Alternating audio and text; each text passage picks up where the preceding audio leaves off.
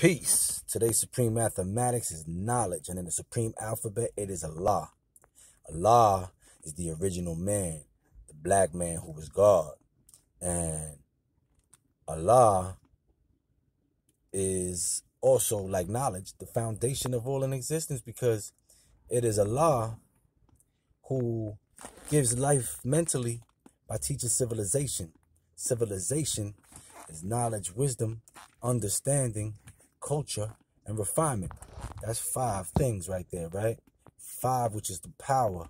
And the power is the truth that is revealed by Allah in his ways and actions. Now, physically, Allah is the father of civilization because it is the seed of the original man that begat all human life. That's why the original man, whose name is Allah, is the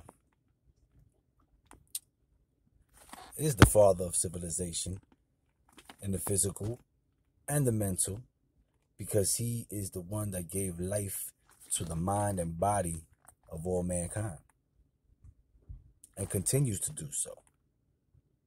So, with that being said, I hope all my watchers, as many or little as you may be, that you have a glorious and godly day. Godly being of God or being God. With that, I say peace.